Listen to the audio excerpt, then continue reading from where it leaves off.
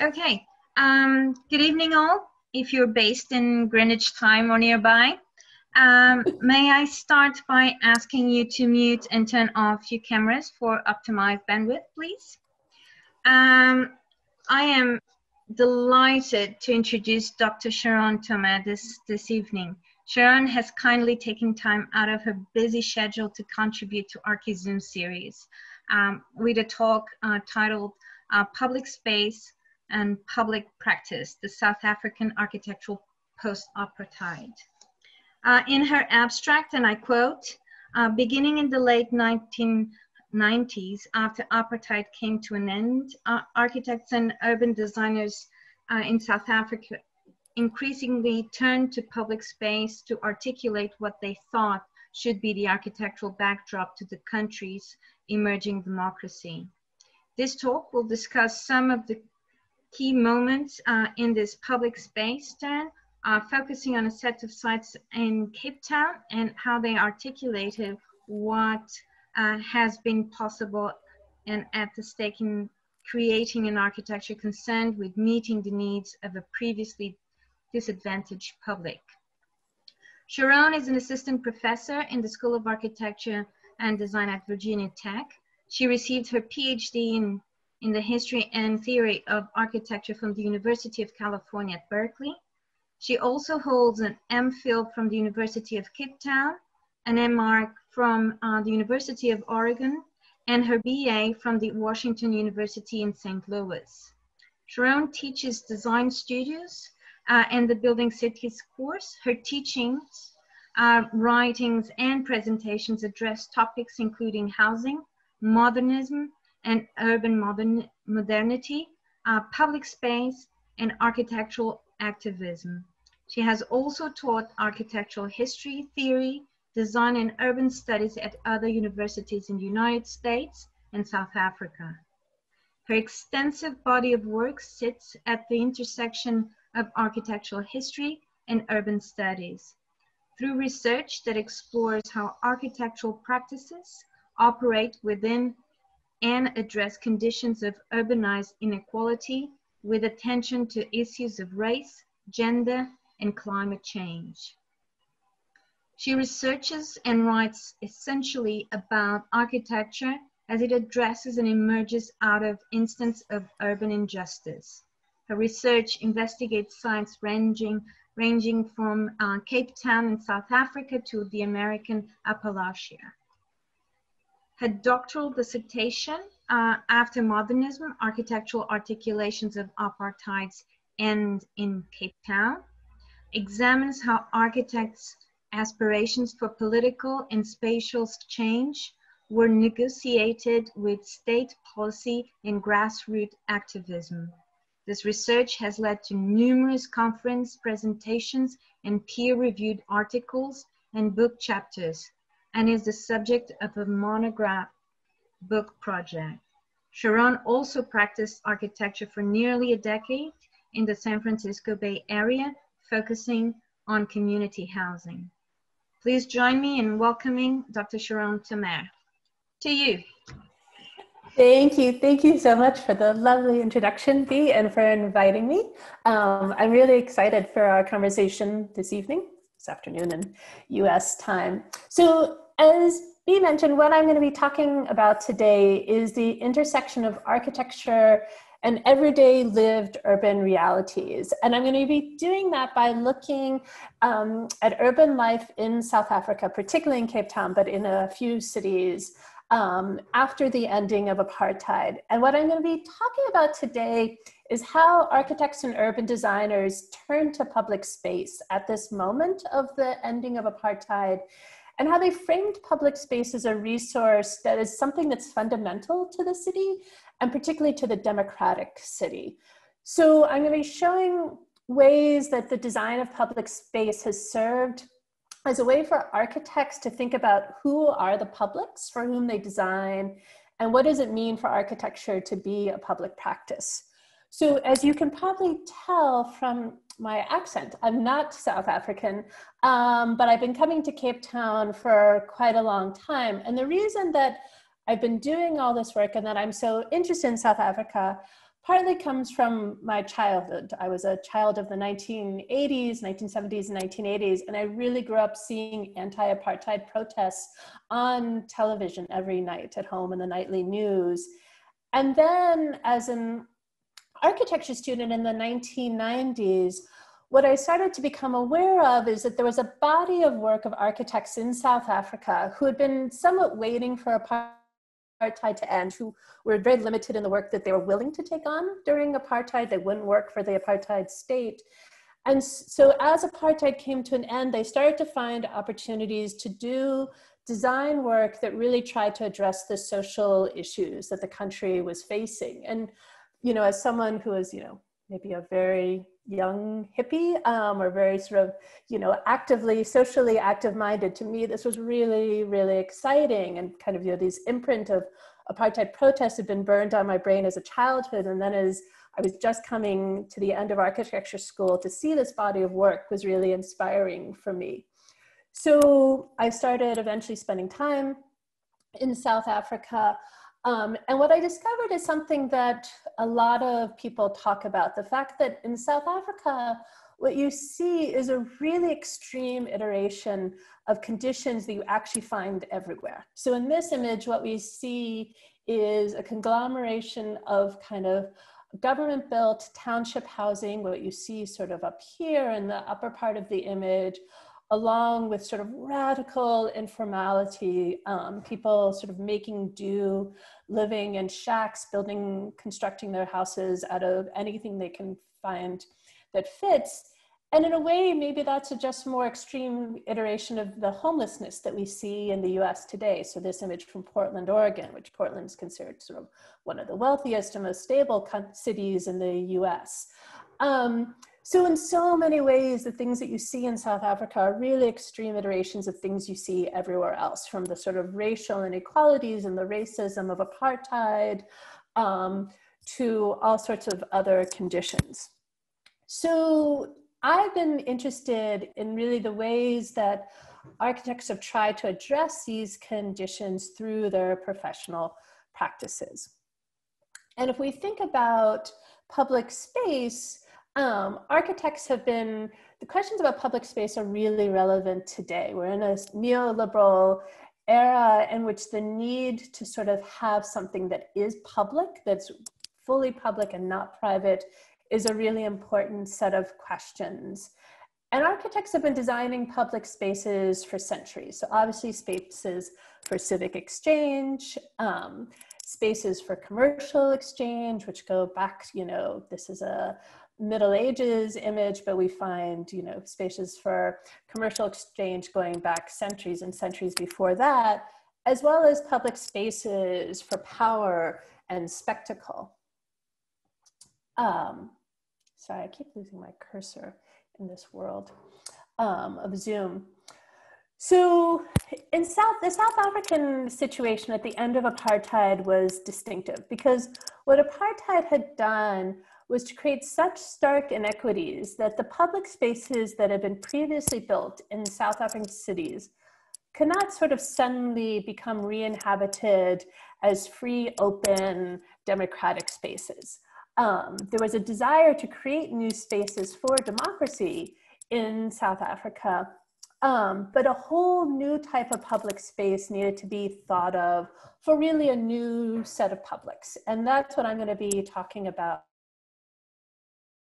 tonight, is how those things happen. And I'm terribly sorry, I have to admit someone to the room and I can't find my cursor to do that.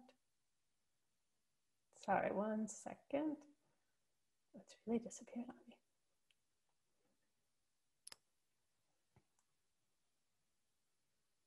I'm very sorry, everyone. Okay. So before I continue, what I'm going to do is kind of take a little side trip just to define apartheid, because I'm guessing that some of you who are in this sort of virtual crowd tonight were born after apartheid ended, and you might only be vaguely familiar with the term and with the history of apartheid. So apartheid literally means apart. It was a policy that was set in place in 1948. You can see that moment on this timeline here, when the National Party was elected in South Africa. But we need to go back a little bit further in this history to sort of understand the context, which is in 1652, the Dutch East India Company came to what is kind of the Western Cape region.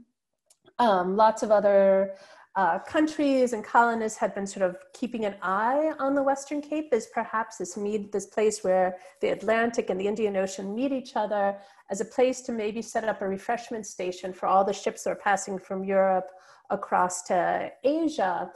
And the Dutch East India Company was sort of the first to get there and to do it. And what happened when they set up this, what was supposed to be initially just a refreshment station, a place to sort of grow fruits and vegetables and to get fresh water for the ships, set on this whole long course of colonialism. And the very first spatial actions that the Dutch East India Company took really were ones that sort of brought them into conflict with the indigenous Khoisan people, who we can see in the upper part of this image here. Apologize deeply that my cursor sort of disappeared. So if you look in the upper part of this image, this is the Khoisan people. And so their methods of inhabiting space were much more sort of nomadic than had been previous, than the Dutch were, the kind of Dutch method. And they, and these practices of sort of moving around, moving cattle, setting up temporary dwellings were radically sort of interrupted, violently interrupted by the Dutch East India Company. And what you see on the bottom image here is the initial imprint of the town that they set up. And public squares were a significant element in this public space. So as you can see in an image like this is one of the early squares in Cape Town, is that there's a variety of practices going on in public space. Some of those have to do with power and control. Some of those are governing activities. Some are economic activities. Some are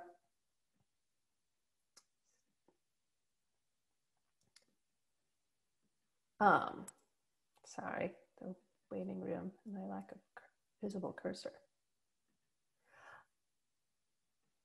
Some are economic activities. There's varied racial groups.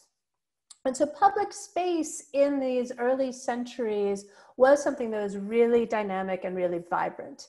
That grew as settlement grew. By the 19th century, the new neighborhoods that were built in Cape Town in the 19th century, they sort of looked like typical Victorian neighborhoods you might be more used to in some parts of England. They were very much based around the public space of the street. The street was really a place of exchange, of activity. Dwellings were relatively small for many residents of the city, so all life kind of happened in public space. They started to really change in the 20th century for two reasons. Part of that is the automobile, and the other part of it is government, apartheid. So as you can see in a diagram like the one in the lower right, spaces that had been spaces for carriages, spaces for exchange, for markets, suddenly became taken over by the automobile. We can kind of see in an image like this. This is the foreshore of Cape Town, which is a part of the city that actually had been originally part of the water of the bay. It was filled in, which is a practice that happens in cities across the world, particularly in the 19th and 20th centuries, of sort of filling in water and extending the land of the city. So it's filled in and kind of really remade at the scale of the automobile rather than the scale of the human being, of the pedestrian or the carriage. And so So the scale of the city gets remade. So it's 1-4 cars. And at the same time, or sort of in parallel, what happens in 1948 is all of the racial practices that have been going on in South Africa, particularly under first the Dutch settlers and then the British, because the British took over the Cape in the early 19th century. All those practices of kind of racial separation and racism really were cemented. And space was used to keep people apart.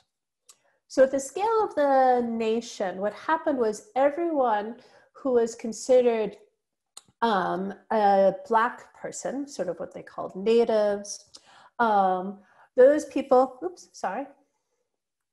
1 second. Oh, now we're really, there we go. Were sort of forced to stay in what were considered Bantustans. They were sort of these ethnic homelands.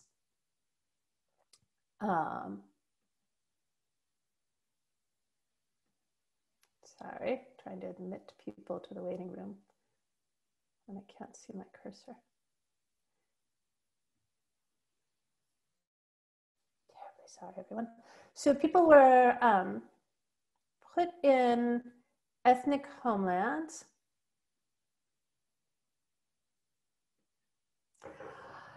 And at the same time, so you were either forced to live outside of the city in these homelands, or you were allowed to be in the city. And terribly sorry, I'm having lots of problems with the computer today.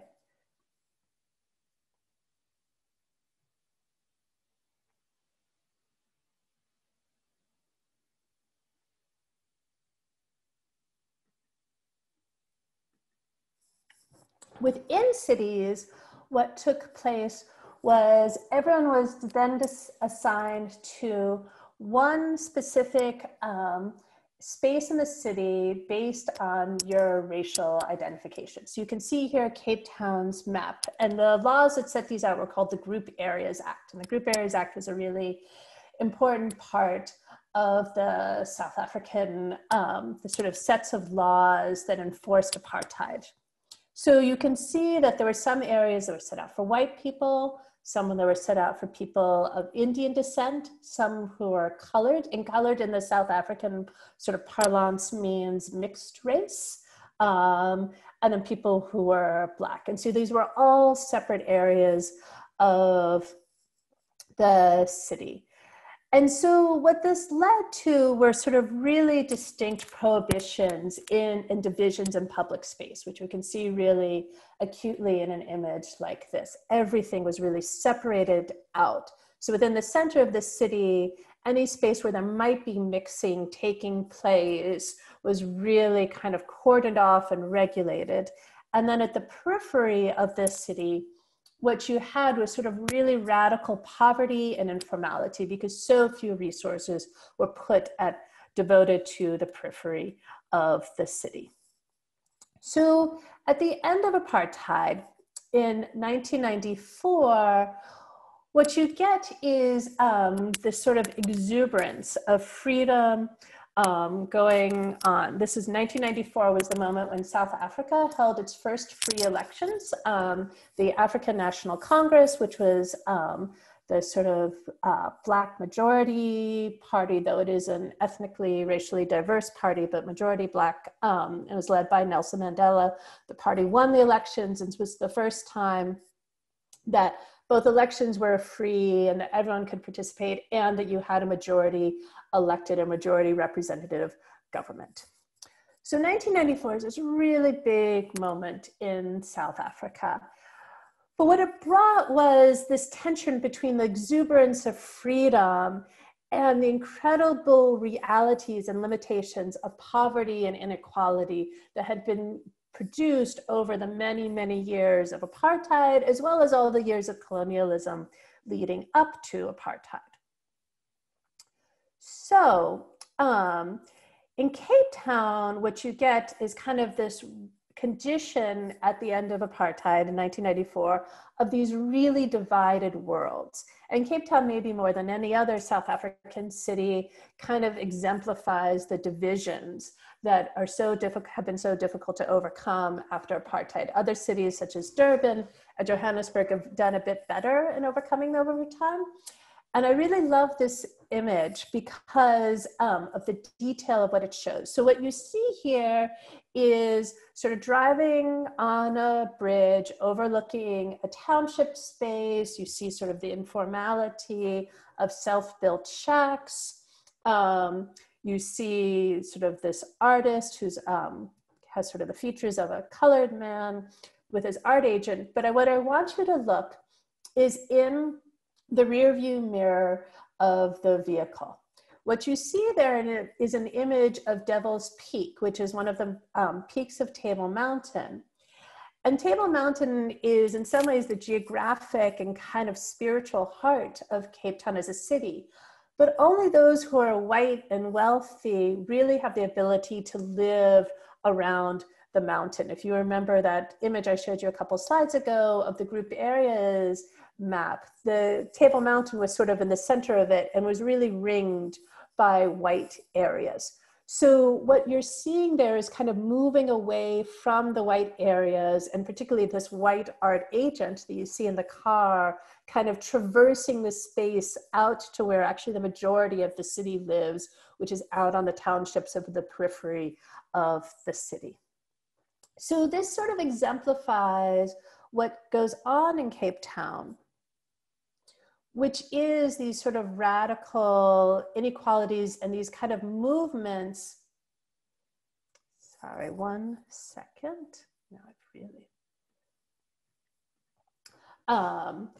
These movements of trying to sort of those people who live and practice in the center of the city, which is really the architects, trying to kind of cross the city to actually where the majority is, to try to understand the lived realities that are different than theirs as they try to sort of serve the publics of the city.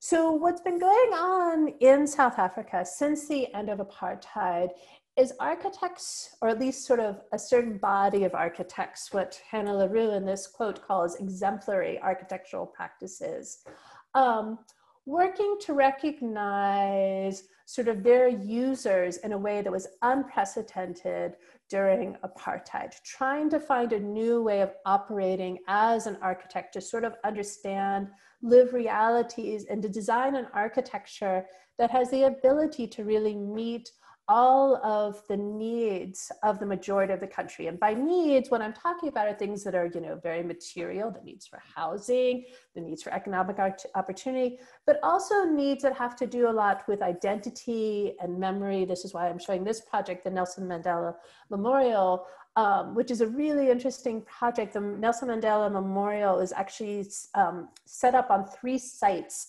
across this one region of the Eastern Cape. One site is in a city, and it's actually an old colonial building that houses all of the gifts that Nelson Mandela ever received as a dignitary. It's kind of this museum of sort of curiosities. A second one is a sort of conference center set up in the town that he lived in as an adult. And then this pavilion, which is in the location at the edge of the village where he was born. And this is really remote, sort of way out there place. And so it's this idea that you can't embody a man and his life and the sort of struggle that he stood for in one place, but it actually, you need to address this history in a broader way across a range of sites and through a range of different types of architecture. So this is sort of that view that you get over the valley where he was born. It's a really amazing place of sort of contemplation of kind of the landscape and the land and the history of the land and all the different meanings of the history of the land.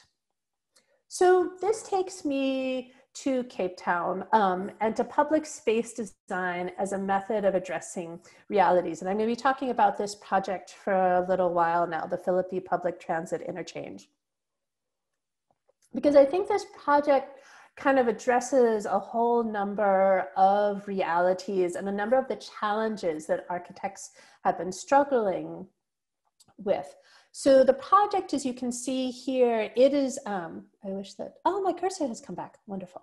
Okay, so the project is this space right here. It's the forecourt in front of this train station. So those train lines obviously are here. Here's the old sort of kind of apartheid era train station building. And what you can see out here is part of the sort of the township of Philippi, which is a range of houses that were kind of built formally by the apartheid government or afterwards, very minimal, modest structures, as well as kind of informal buildings built in between, range of different housing types. This is the site as the architects first encountered it when they were introduced to the project. So this is the station back here, and this is where the train lines are over here. And so there were already a range of traders on the site practicing, sort of selling goods out of these kind of these structures that they had built themselves. The architects had been asked to design a sort of forecourt, basically a kind of landscaped space in front of the station. And when they started to investigate the project, they said, wait, there's actually a lot happening, a lot more than just landscaping happening on the site. And why don't we try to actually create an architecture that supports that? And so this is what they started to create, were buildings for people to work out of, to sell and trade out of, which I'll talk about in a couple of minutes. A place for different types of vehicles to meet. This space was intended to be what's called a transit interchange, which those of you in England, maybe that's a more common term there. And I think you use public transportation much more than we do here in the US, particularly in rural Southwest Virginia. But a transit interchange is a space where people can move from one type of public transportation to another. So this is a train station. The idea was that the informal taxi system, which is really, really vibrant in South Africa, it's a sort of residue from apartheid days when people who are not white were not allowed to take formal public transportation. These kind of informal taxi systems, minibus taxis grew up. So the intention with this covered space was a place for the minibus taxis to come in and pull up, get passengers, and then sort of go on their way. That part of the station's never, this forecourt has never quite worked out, but that was sort of the intention of it. And what this project was part of, it was one of the first instances in this program called the Dignified Places Program. And the intent, the Dignified Places Program was sort of this brainchild of some urban designers who had been educated in the latter days of apartheid and really educated in this idea that architects and urban designers' jobs was to sort of contest the spatiality of modernism and of apartheid. The city that had been created under those paradigms was one that was really divided, really spread out, overly reliant on the automobile. There was a lack of space that was scaled for people, for humans. There was way too much dominance by the automobile, which is, ecologically not good. It's not good for a sense of human connection. It's economically actually not even viable for the majority of South African urban residents. And so there's this sort of whole kind of generation of urban designers educated in this way.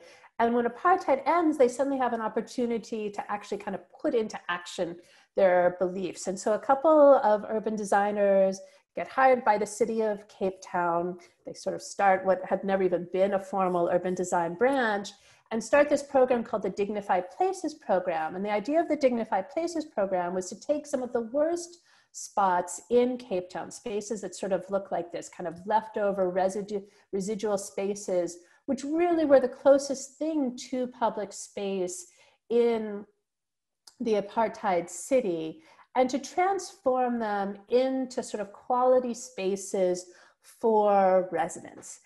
And one of the things that's really most distinctive about the program that might seem just sort of dumb and obvious was that they created spaces that accommodated and kind of encouraged the type of everyday lived realities that actually were taking place on the ground. At the Philippine Public Transit Interchange, what these were informal trading. People working not, in sort of formal jobs for, set employers, but kind of making things, selling things, kind of informal traders. So in this particular image, and this image, what we see are meat sellers, people who grill meat in public space and then sell the meat to people who are passing by. And this is a practice that has a long cultural history in South Africa. And it's a very vibrant type of activity to have in a public space. So the Philippine Public Transit Interchange is specifically designed with spaces that accommodate this sort of grilling and selling, cooking of meat. As well as the space sort of allows these kind of individual shops to continue to be used. So these existing informal practices also were allowed to exist on the site. Apologies, my cursor has disappeared again, and so I'm trying to admit someone to the waiting room while I can't see my cursor.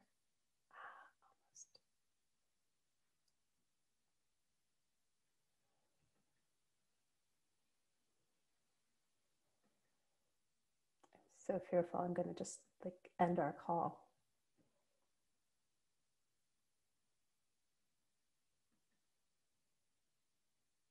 Okay, I think I've let them in. So the space is, as I was saying, the space was designed for both formal buildings as well as informal structures to coexist in the same space.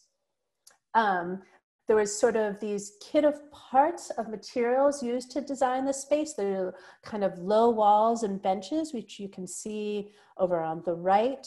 These people sitting at, those are intention created places of congregation for people, as well as spaces for selling goods. Sometimes these low walls were used to display goods that you could sell out of.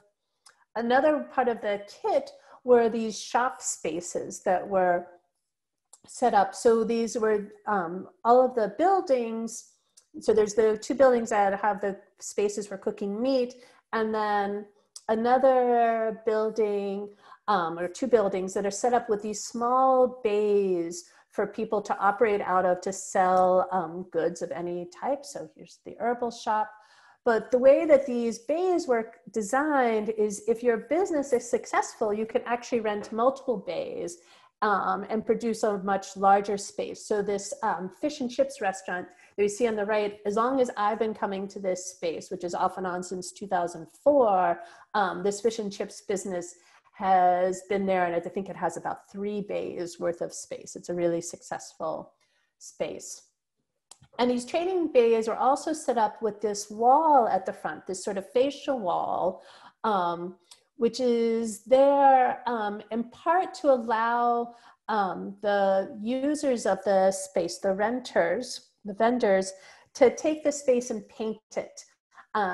So it was a really inexpensive way of adding color to the space and adding some sort of elements of design that could be then customized by the inhabitants of the space. And this kind of practice of sort of very flamboyant signage, a very graphic signage, is something that's vernacular to the space, to the practices of informal traders. What's also interesting about this sort of layout is the way the spaces were designed is you have this bay for trading, and what you can see above the trading space is this kind of slightly sloped sort of loft space up above it. And the intention with the loft space was that it could be used either for storing goods, or it could even be a space for someone to sleep, because the architects were really recognizing what was the lived reality, or what is very much the lived reality of the space, which is that life is really difficult for many people that live on the periphery of Cape Town, which this area of Philippi is very much the periphery of Cape Town. Yet, you know, people are really living on the edge in an economic way and may not have money for housing. So if the space that they rent to sell goods out of can also be a space to sleep in, that could be useful. Nolene Murray, who's a South African architectural scholar, sort of calls this an architecture of liberalism, in that it's an idea that architects have. Whether or not anything actually gets practiced in that way is a sort of secondary question, but it's at least trying to think about what the lived realities are that architects could be addressing. This space is also kind of designed with these very sort of tectonic elements. You see here the sort of metal pieces, the wooden materials, because something that's also going on in this architecture that you're probably reading is it's tough, it's brutal. In some ways it's very, very modest. It's, you know, built of the most kind of rugged, inexpensive materials, in this case, concrete blocks. And then you use a little bit of lighter weight, more delicate materials sort of up above where maybe it's not going to take so much abuse, and to kind of provide a more human scale and a more sort of human touch to the space. And then just simple materials like paint get used quite extensively. And this idea of kind of using these lighter weight materials and the way that they get assembled, you see, unfortunately the cursor has disappeared again, so I can't show you what I mean, but you see where these two beams are coming out and they're kind of sandwiched and holding another piece.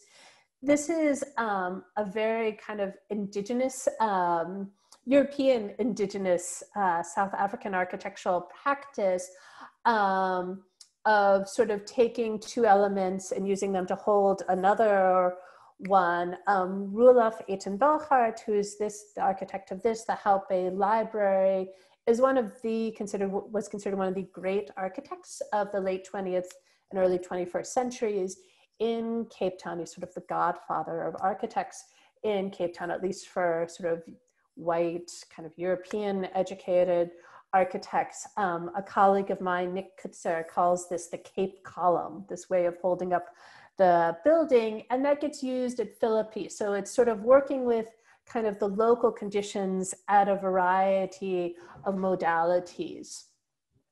So you sort of see that here.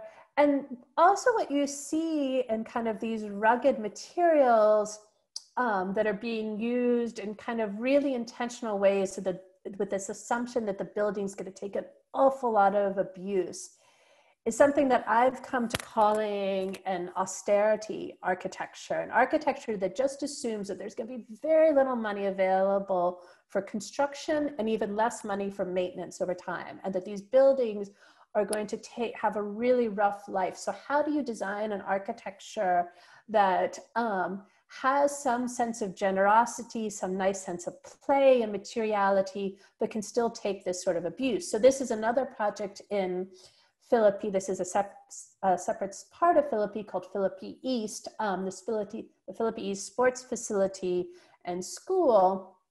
And so it's designed with these really tough materials, but then with these generous spaces like this foyer and this ramp. And the idea of the ramp was really to create this gentle space that overlooks onto the main circulation and gathering spaces and becomes almost a sort of performative space. The architects imagine this kind of life and the performance of the students in the space, and sort of bringing the space alive with humanity.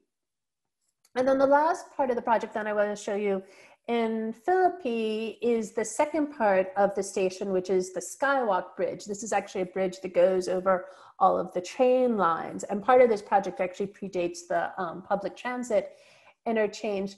And this is also a project that sort of works within these limits of what is possible from an economic perspective, and how can the architecture really address and kind of enhance public and economic experiences. So the architectural language of the Skywalk Bridge is this really sort of tough, robust concrete frame within these lighter weight, predominantly metal material sort of clipped onto it. So you see here the security station that's clipped onto it. And here you have these rows of shops that are literally sort of clipped on to this concrete bridge. And just like the shops that I was showing you at the transit interchange, these are also very small shops. But if you're successful, you can rent sort of more and more and more. And you can see an entrepreneur's business kind of growing, and the space can actually grow with them. And I like to stop sort of looking at Philippi with this view to the distance to Table Mountain, because this sort of reminds us of kind of the distant place that this sort of periphery of the city is to that space of wealth and privilege that surrounds the center of the city, which is, you know, the area surrounding Table Mountain. And you can see this view of Devil's Peak, which is the peak on the right of this image, is the one that was in the rear view mirror of that painting that I showed you. So it's this city and kind of this space of aspirations that are sort of further away.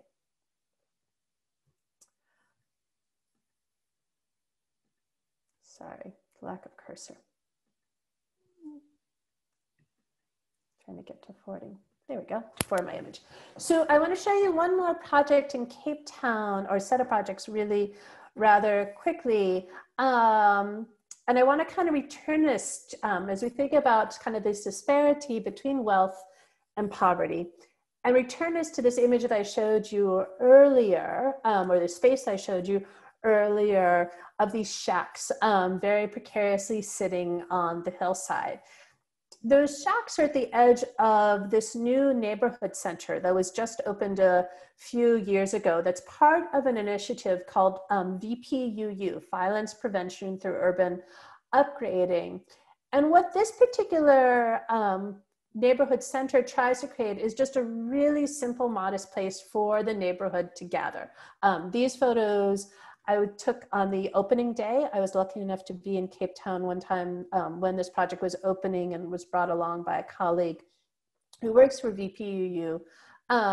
So you see people gathering. There's a place for kids to have sports. There's very modest little features like these sort of brick walls, which at the rear, you can see they're sort of staggered up the hillside just a little bit. They work as a retaining wall, and you can imagine when it rains, you know, how this sort of sandy hillside starts to erode away. So they work as a retaining wall, but they also provide an amphitheater, a place to sort of look on to whatever kind of spectacle and sport is happening in this space. And then a really simple, robust structure, this neighborhood center that provides services for the people that live in the neighborhood, very type of job resources, food resources, all sorts of things. The VPUU, Violence Prevention Through Upgrading, is a really interesting program. The Dignified Places program that I was showing you earlier with the Philippi Public Transit Interchange, Dignified Places program sort of ran its course by maybe about 2010, in part because money was never devoted to maintaining the spaces. The urban designers were really crafty and resourceful and sort of grabbing funds from different places to build these spaces, but they never were able to find the money to maintain them over time. And so the program started to be considered a bit of a failure and kind of wound down. And VPUU potentially, you can argue, stepped in. It's a partnership between the German Development Bank, the City of Cape Town, and local communities. And it has two really interesting ideas. One of them is that all work is done in collaboration with communities. VPU comes into communities that ask it to come in and really help it deal with violence prevention through looking very holistically at all sorts of social infrastructure in the community. What is going on and how do we address that? And one of the areas that they address it, the sort of second aspect that's really interesting to us as architects, is that they identified urban space as a really key method of addressing violence. So this particular space, which is in the Harare neighborhood of Khayelitsha, is a whole set of public spaces that create a safe space, a safe mechanism for people to walk from, let's say, the train station to their homes, or their train stations to another part of the neighborhood, and to feel safe. So as you can see, it's a sort of manicured public space. It's well lit. And what you see in the kind of far left of it is this red building, which is called a light box. And there are these series of light boxes sort of scattered through neighborhoods that VFPUU has worked in.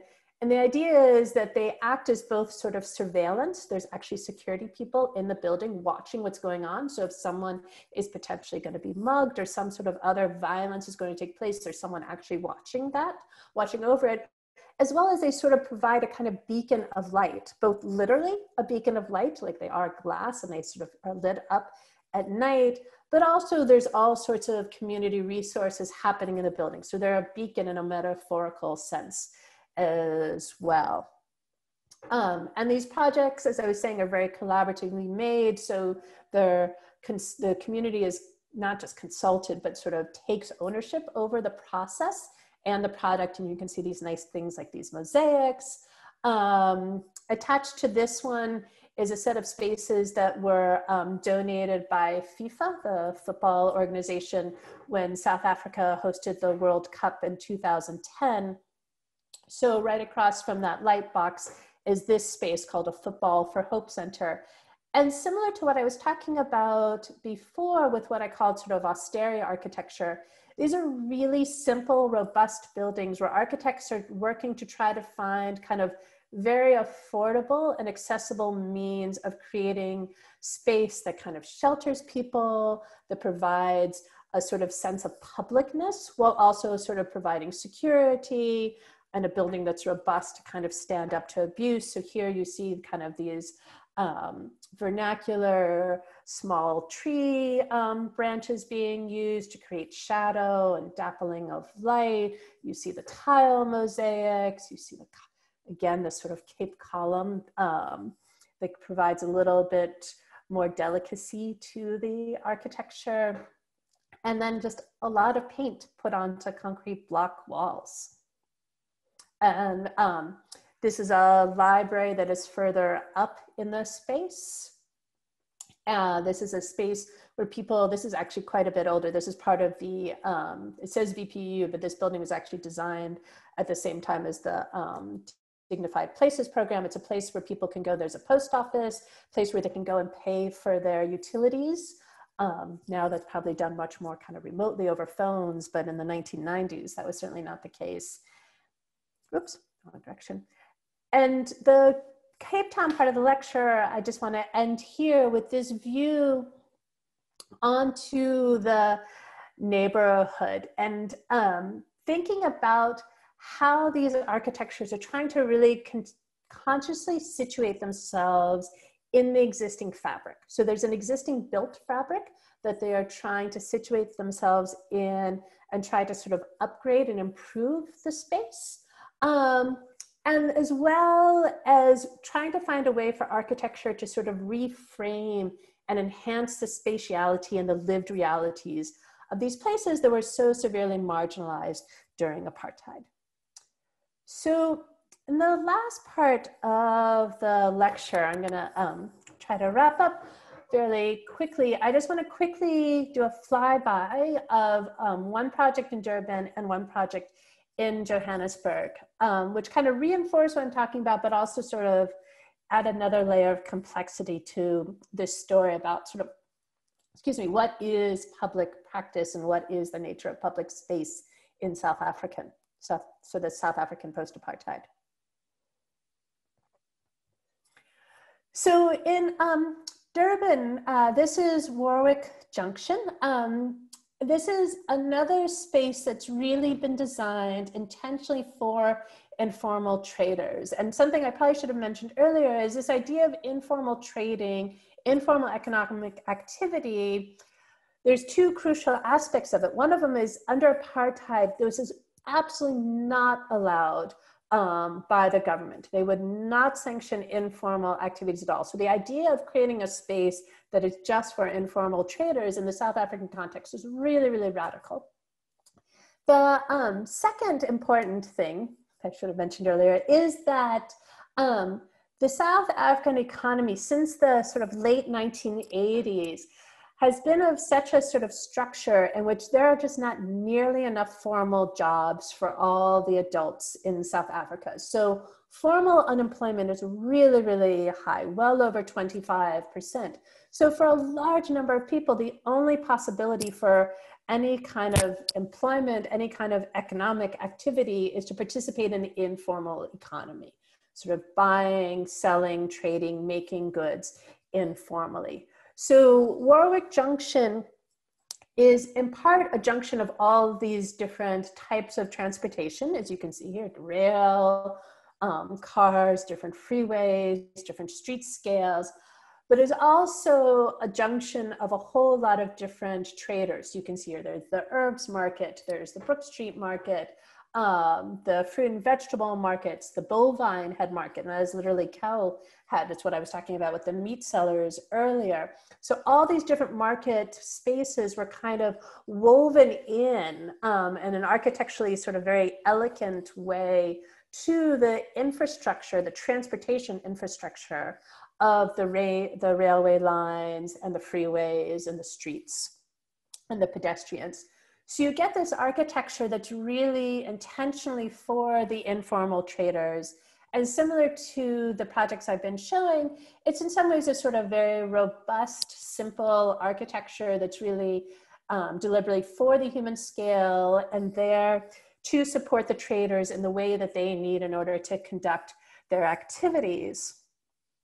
In 2014, Durban hosted the UIA meeting, which is the International Union of Architects. They meet every 3 years in a different city somewhere around the world. And Durban really treated this meeting as almost kind of like this global sort of city spectacle. They did all these, sort of performed all these interventions across the city to sort of put their city on display for all the architects who would be coming from all over the world. And so Faith 47, who's a really amazing mural artist in South Africa, painted these set of murals on the supports for the overpass at Warwick Junction. So we see this one here. Here we see it after more of them have been complete.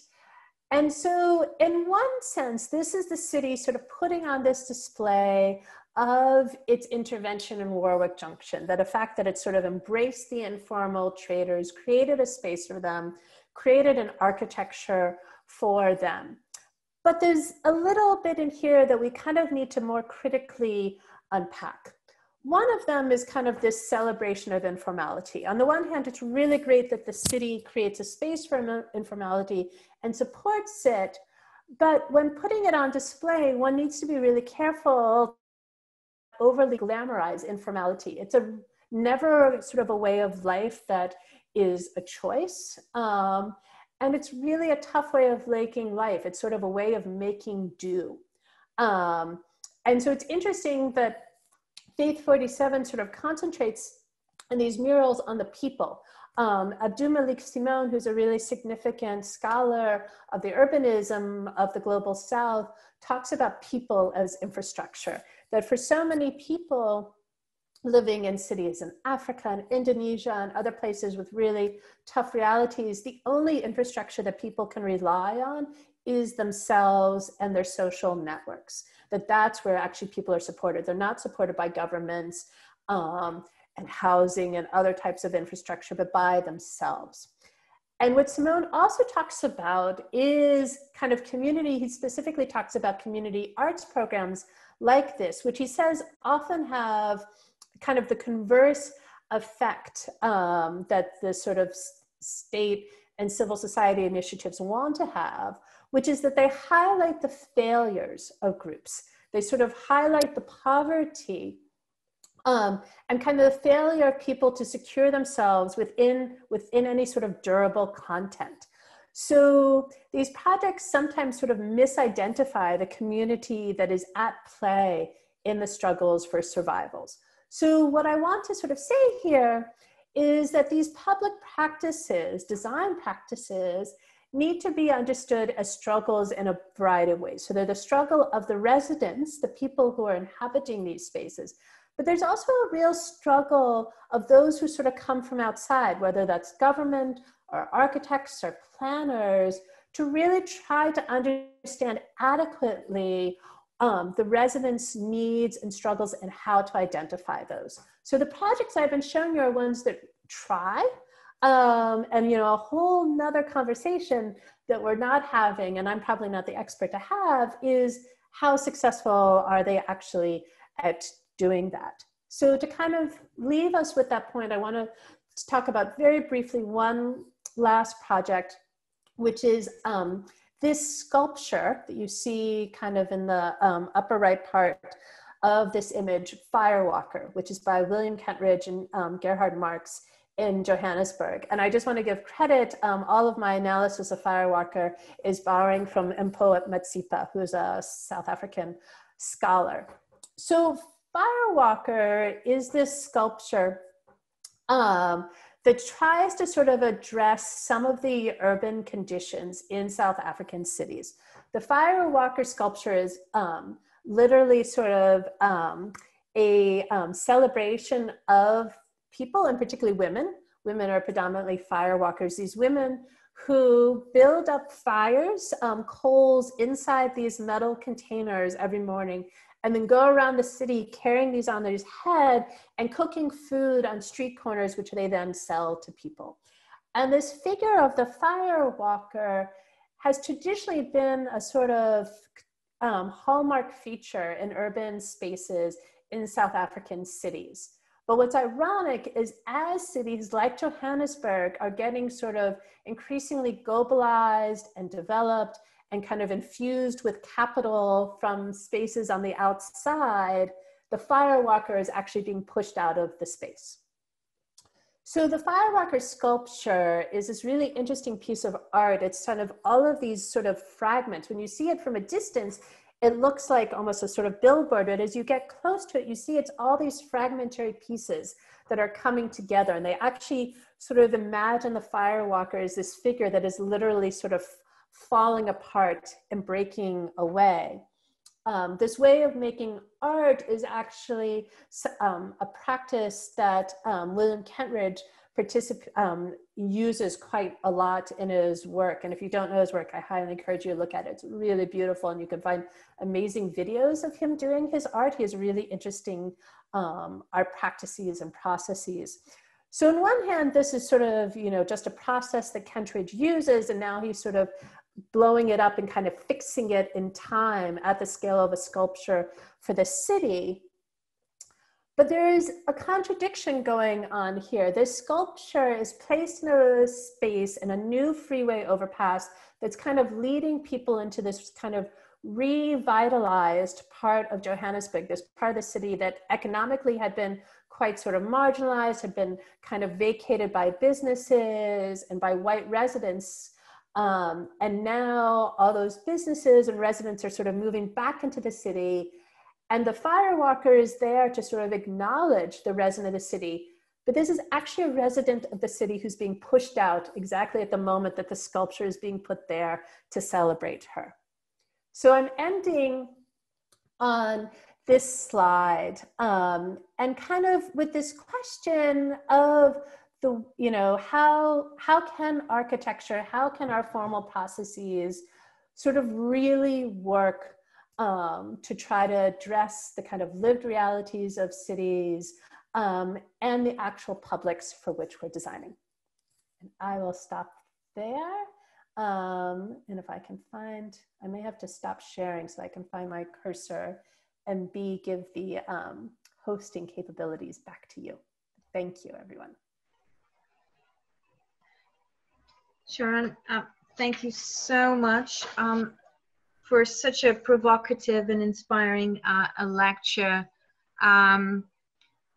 Before I ask anything, I want to open to the students, particularly to my group, which I think they might find interesting connections with the site. Are you giving me all the powers back again? I'm trying to. I think I have them back. Okay, there you go. I'm not sure. You should be the host now? Yes. Oh, thank you. Yes, I am. Thank you for giving my privilege back. Sure. Which is a word, tricky word in the context of your lecture. I would like to really open to discussion and possible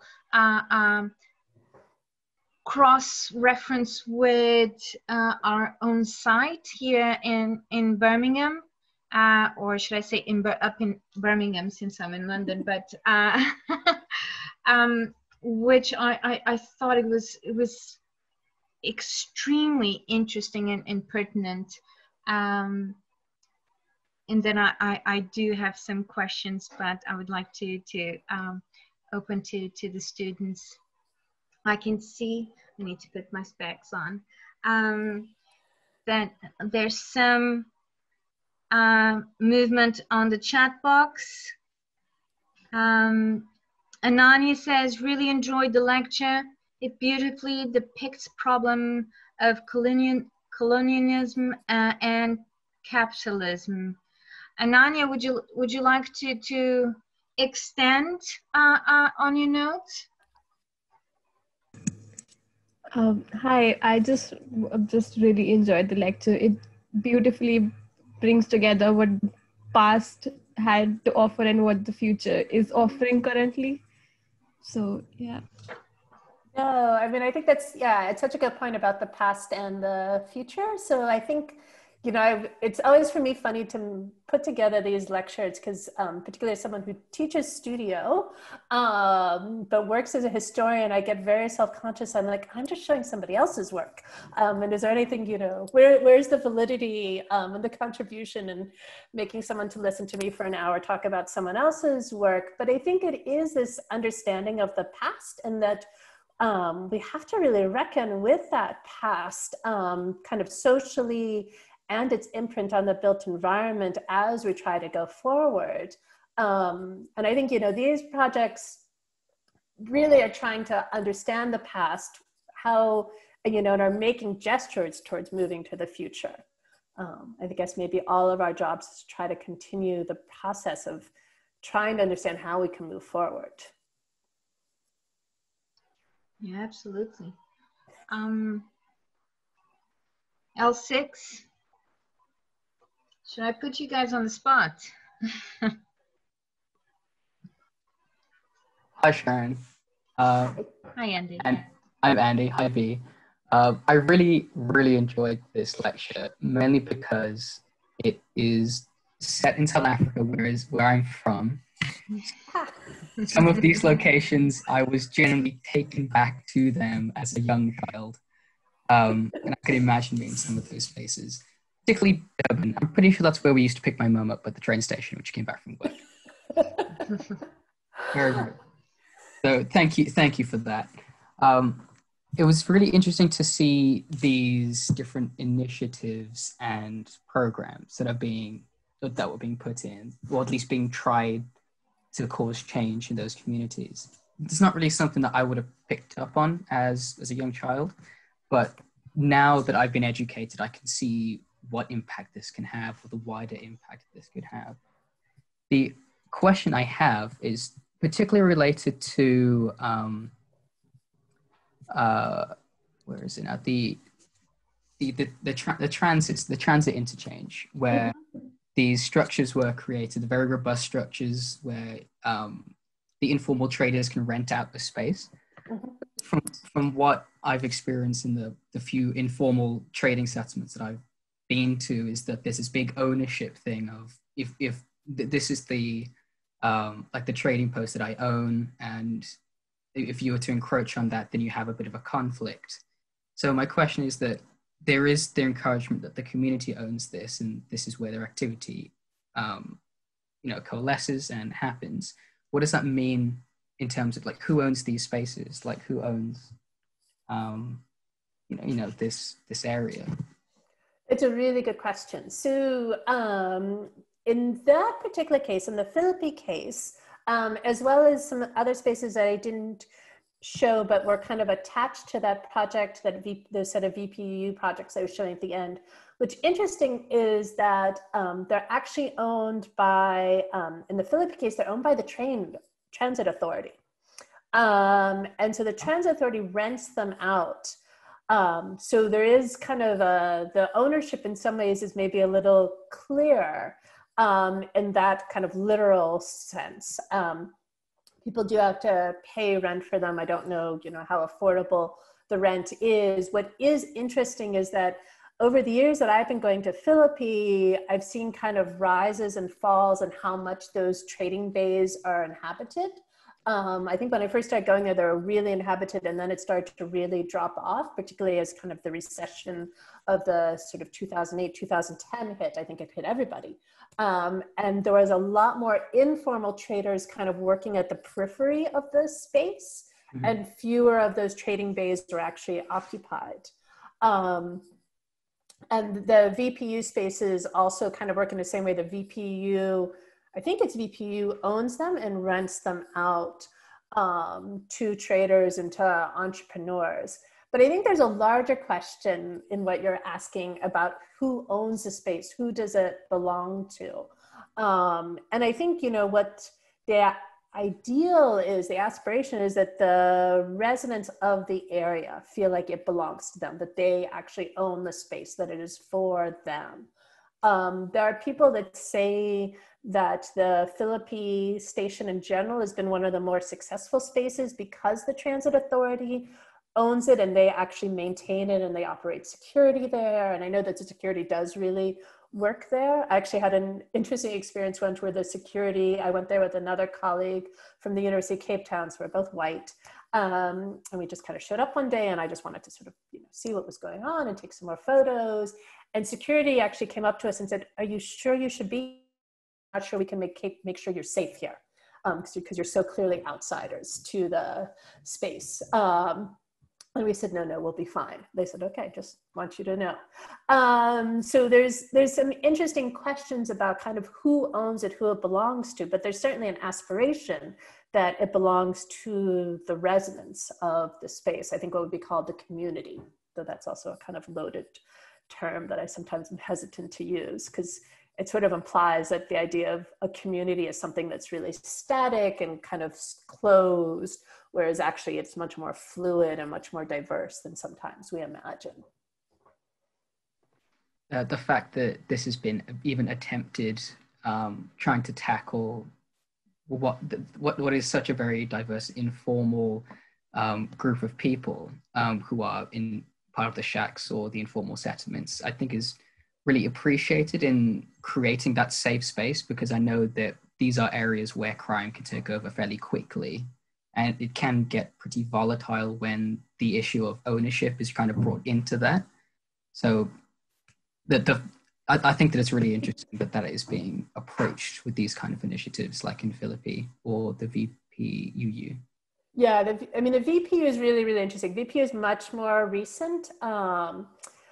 Maybe around 2008, I believe VPU started, 2010. Oh, that is very recent. It's quite recent, and it's incredibly successful. And it started off as just a partnership between Khayelitsha, which for everyone, Khayelitsha is one of the most furthest out of the peripheral townships in Cape Town. I once heard a statistic that over 50% of people that live in Khayelitsha are unemployed.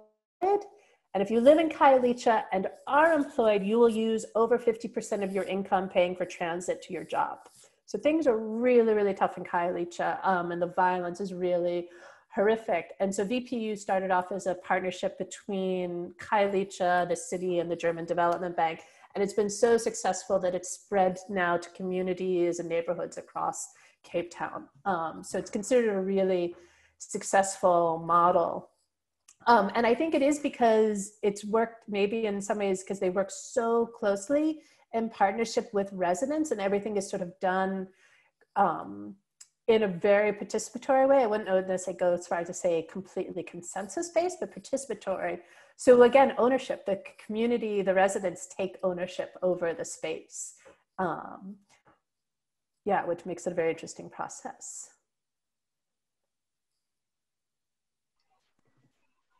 Amazing, thank you. I have no further questions. Hi, can you hear me? Yes. I'm Robin. I'm originally from South Africa as well. I grew up there for the first 19 years of my life, predominantly in the northern suburbs in Johannesburg. And my goal is to learn more about post-apartheid architecture. What really stood out to me is the lighthouses. Obviously, Cape Town is, geographically, you've got the Indian Ocean and Atlantic Ocean meeting, and there's quite a rocky coastline, and that they've taken that kind of idea to make a lighthouse in space that people can actually use, and not just one for ships, but for actual people. And I wanted to find out a bit more about that as a community space, or an anti-rape space, or an anti-violence space. How do they use that as a positive means, not just a safe haven or a refuge for gender-based violence, which is highly prevalent in South Africa?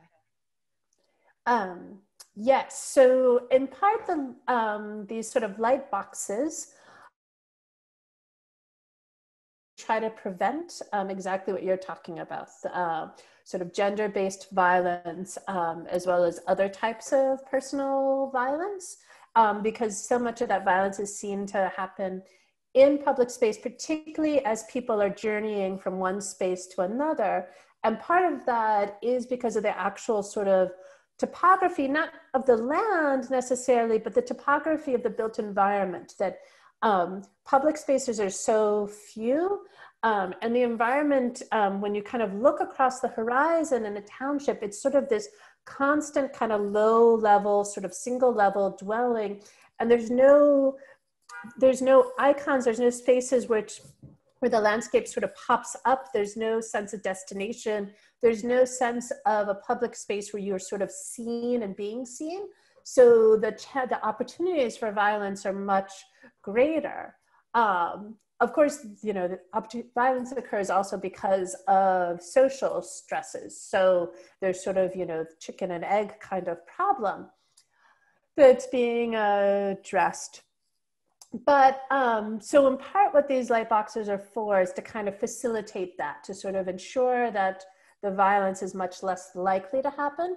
But then what happens inside the light boxes are the activities that actually try to address the sort of root causes of poverty and kind of social ills in the area. So there are meeting spaces, there are spaces, I believe, for counselors, there are spaces for economic activity. So that one lightbox building that I showed had some spaces to sort of sell goods out of.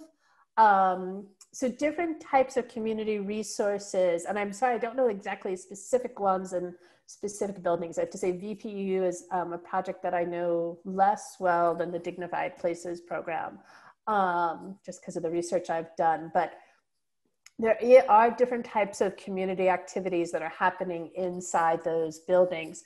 But then there's, what's interesting about the VPU is it really is this kind of string of interventions. And so in that space, there's the public path, there's a light box, and then there's a street, and then there's another set of spaces. That was where I was showing the library and that pay center. And next to those is another building that has spaces for entrepreneurs, like fashion designers and different kinds of craft incubators and small business incubators to actually set up shop, because there's an idea that if there's more economic opportunity, so much of the sort of violence really comes from the lack of economic opportunity, which is such a legacy of apartheid. So by trying to create opportunities for the economic activities as well as funding for those, that hopefully can in a kind of longer term way address the violence. Thank you so much. That really helps me to understand something, because obviously if you're born in 1988, you're a very young child when the transition from apartheid into the Rainbow Nation is taking place. And I'm just Absolutely. really grateful to you for your work, because it's, yeah, it takes great guts to look at something that's so terrifying, but also trying to find solutions. So thank you very much, Dr. Toma. And thank you, Bea, for letting me be a part of the lecture. You're welcome. Wonderful. We have a note on the chat. It's from Rebecca, and she says it must have been really poignant when the Firewalker statue was built, even though it was during a time when women and workers like the Firewalker were being pushed out of the town. Yeah, it was. So, I mean, and this is again a project that I'm not at all an expert in, but I find really an intriguing kind of analytical entry into some questions. But yes, I mean, it was part of the reason that kind of I know a bit about it is because a whole book was written about the sculpture. And I know Mpo, who I was referring to her work, I know her a tiny bit. So I was kind of grabbed my attention to get the book and to start looking at. But the fact that this sculpture has a whole book about it really says a lot. It was a really, really big moment. I mean, just as I said, it's a big deal for governments to actually acknowledge informal activities and be designing spaces to accommodate those informal activities. A huge public sculpture to kind of commemorate and celebrate the sort of the figure of the Black African woman performing sort of the labor that's needed to support herself. That in some ways is great. You know, that's really, really important. So, but then, you know, the question, the critical question that gets asked is, are we celebrating her as a way of kind of branding the city and kind of almost using the sculpture to help push her out of the city? Even if that wasn't necessarily the intent, that's unfortunately sometimes the result of these upgrading activities. And this is, you know, a bigger set of questions about particularly the use of art and cultural activities in gentrification. And I know that, you know, it's a tiny bit of work that I've done, but in England, you have this situation as well. Absolutely. Yeah, indeed, indeed. I know we're coming into 7:30 here, so half the hour, and I know you need to take your students back to class. But I think I personally, well, I found that the lecture was so exciting.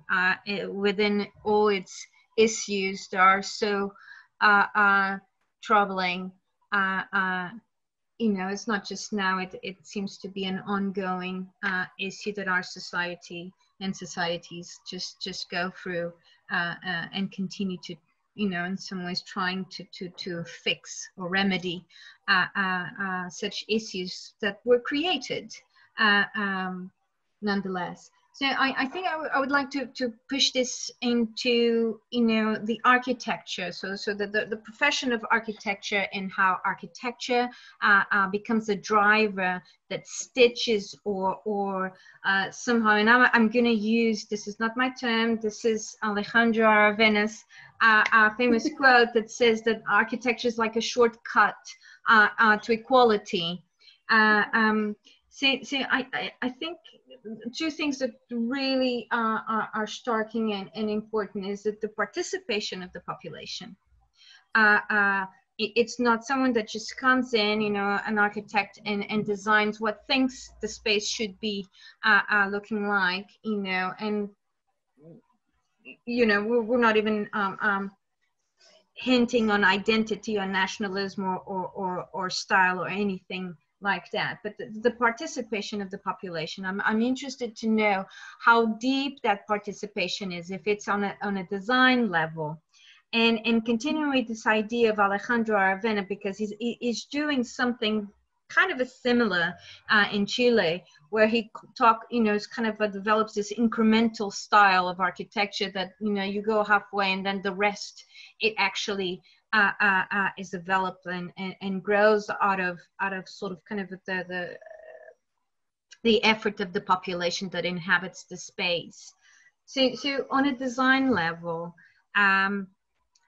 is there a deep contribution from the population? And now we're speaking on a design level. So apart from all the necessities and trying to respond to the space, on a design level, what is this sort of kind of a contribution that population, depending on the neighborhood or the area, really have a say on it? I understand that, you know, painting, it seems to be an aftermath design sort of kind of a contribution.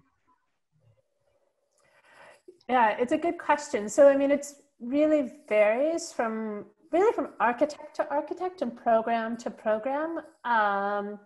The Dignified Places program, one of the critiques of it has been, or was when it was sort of running, was a lack of really meaningful community participation in the design. So the architects talked about kind of slipping onto the site at the Philippi Public Transit Interchange and kind of observing what was going on. They mapped how people were using the space, and they held public meetings with users of the space, but I'm not sure how much they got involved in actual design questions. I'm not sure how participatory it was. I think that in the VPU is much more participatory. There's a lot deeper engagement, though in the end it is still architect driven in terms of the design of the buildings, but in terms of kind of what people want, what they're looking for, what they need, it's much more participatory. There are some architects, so there's kind of a body of architects, at least in Cape Town, and Cape Town's the only city that I know well as a community, kind of a community of practice. So there's a body of architects who are very interested in work that is trying to deal with the legacy of apartheid, whether that's, you know, certain spaces or certain populations that were devastated by it. And some of those architects work in very participatory manners, and some don't at all. Some sort of believe in kind of a more benevolent dictator sort of approach that, you know, working with residents to sort of understand what the overall needs are, but the design comes from the architect, it does not come from the residents. But there's other architects, I know one architect, Karen Smuts, whose office is CS Studio, only will work in a participatory manner. And she tells these great stories of one project that she was working on a meat market with a group of women, and she designed something and they said, no, that's completely ridiculous and all wrong. And they sort of said, this is what we need. And they kind of redesigned it with her in space. So yeah, so it varies, I would say. It's interesting, the Arvena approach and the kind of the sort of incremental approach, because I do see it happening in South Africa as well. There's actually one of these architects who is sort of the benevolent dictator, Joe Nuero, and I think Joe would use that term to represent himself, though maybe not dictator, but something similar. He did a project, I think that it's earlier than any of the Aravena projects that I know of, that's really the same thing. It's a half house sort of approach where they built kind of this narrow house and then left the space and the infrastructure for the residents to then continue it on. And with the same sort of questions, that really the most expensive thing is the infrastructure, electricity, plumbing. You provide that and some sort of structure, and that you let the residents take over. So it's actually an approach that's been used quite a bit in South Africa as well. That answer the question? Very interesting. No, it's also interesting that we're having very similar questions in Europe at the moment with, you know, the death of the street, and I don't even want to actually make the connection to COVID now, and how those public areas are actually coping with, you know, the distancing that is necessary within this virus. I think we'll have to leave that for another wonderful talk from you. But it's I will comment this on with my students, because we have taken a section, a street, and that's our site. And that cross section, you know, does cut through different sort of kind of a strata, social strata in Birmingham, and I can see the connection of, you know, how the death. I find it very interesting, the contribution and the participation of the resident into re-energizing the urban space. Sharone, fantastic. I'm absolutely speechless. It's fantastic. So provocative conversation that, you know, we would just need some tea or coffee to continue. Thank you so much for taking time of your, you know, and exciting news, you know, and actually, you know, opening all these questions that are so important in our profession, and especially all the social matters that ignites that we have to be thinking of as architects and future architects attending this meeting. Thank you. Thank you all for zooming in. For my students, it's now time to go back to your interim review and get ready for tomorrow. And Sharone students should be heading back to class. Yes, we'll start our Zoom in just a minute.